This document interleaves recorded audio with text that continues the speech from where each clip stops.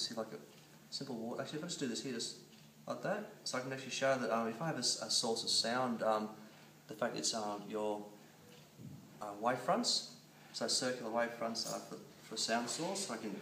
We can do things like just like this, just to show what happens when you have sound coming from two different directions, and actually how they actually pass through each other. So something like that there. Fantastic. Okay. That's without the wave generator on its own, and I can then just demonstrate what happens if I have sound waves as water waves, and things such as if I have like a barrier like this, and if I then plug it into my here. Just turn it down.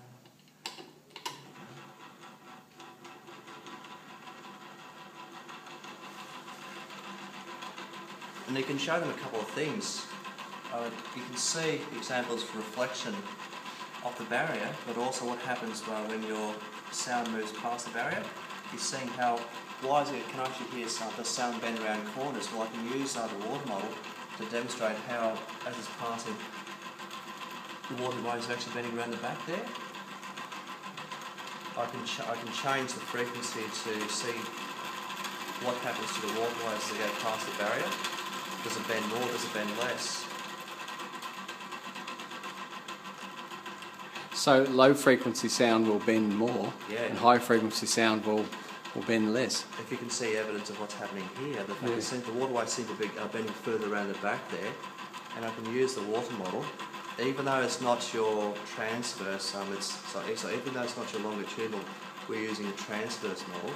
We can use water to model how the behaviour of sounds.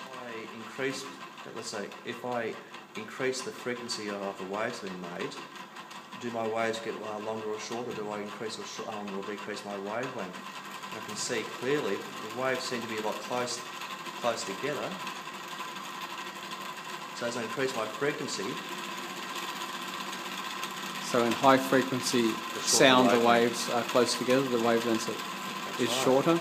Low frequency sound, the wavelength is longer. They're not travelling any faster, but what you're changing is, if I change the frequency, I change the wavelength. It's actually the wave equation, which is speed is frequency times wavelength.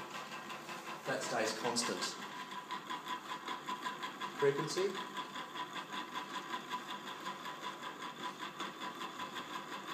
wavelength. My speed stays the same.